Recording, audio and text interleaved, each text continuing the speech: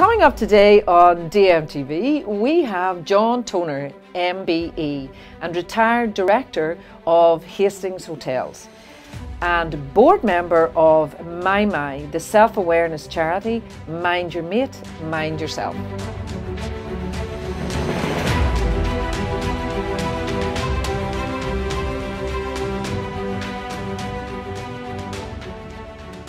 Hello, this is Deirdre from DeirdreMaguire.com, and welcome to DMTV, the place to take charge of your emotions and transform your life. So, welcome John, thank you very much for coming today. I'll go straight into the first question. What has been the biggest challenge in your life?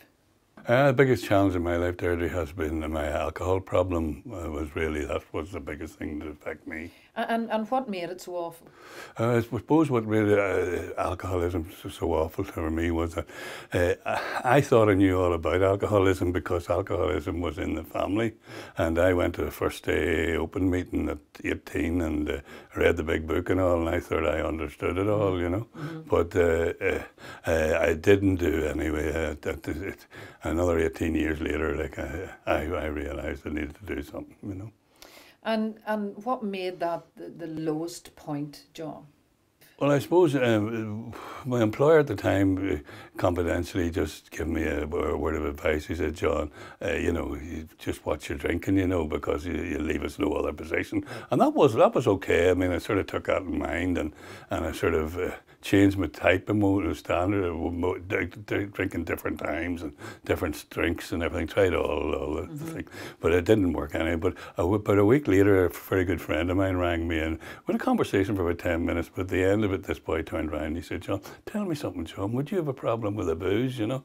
And, you know, it was just like, for that friend saying that to me was really hit me, you know. It was like somebody sticking a knife in me, you know. Imagine. And, you know, I said, I don't know, no, I had to try to defend it to him, and he didn't care one way or other, because he didn't have a problem with the booze, but he just said it, you know, and it wasn't important to him, but it certainly hit the nerve with me, you know.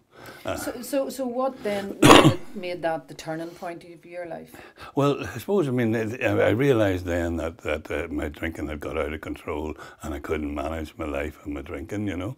And I mean, I hadn't been I'm a RC, but I hadn't been practising, so I mean, I hadn't been masked for many years, you know. But I ended up anyway on my knees asking if there's a God or a higher power there. Take me out of this, you know, see what I need to do, you know. And within about 10 minutes, a person came to mind who I'd known to be a recovering alcoholic. And I vowed that I was away from home at the time, but I vowed that as soon as I get home, I would meet him and, you know, and do something about it. So the question is, did you get over it? Yes, I mean, I think when I went on the road of recovery, I found that you know, that it was so good for me to see that other people have the same problems and that they had got over them, and that if I did the things that were suggested to me to stay sober, that I would do also, you know. So what did you learn from all of it? Well, I just learned that certainly one thing is that don't believe yourself all the time, because for me alcohol is cunning and baffling, and it really confused me. And I mean, it told me I wasn't an alcoholic when I probably knew back at that 18th open meeting I was, because there was probably too much been said that was familiar to me even then, you know.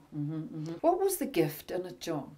The gift in it was both sobriety and able to live and rear 5 children, able to be with them and spend time with them rather than spend time in the pubs, or maybe it probably wouldn't be even here for them, you know, today. Imagine that. Well, that's it, really. So what would you say to the younger you back then? I'd say just listen to your feelings when you feel them and take action at that time.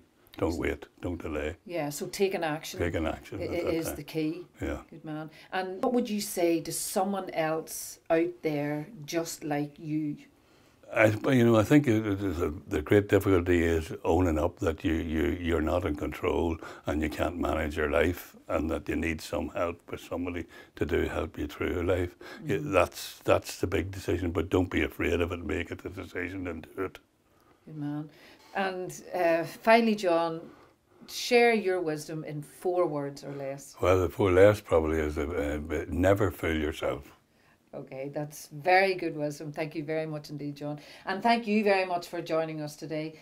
Joining us again next week when there will be more words of wisdom.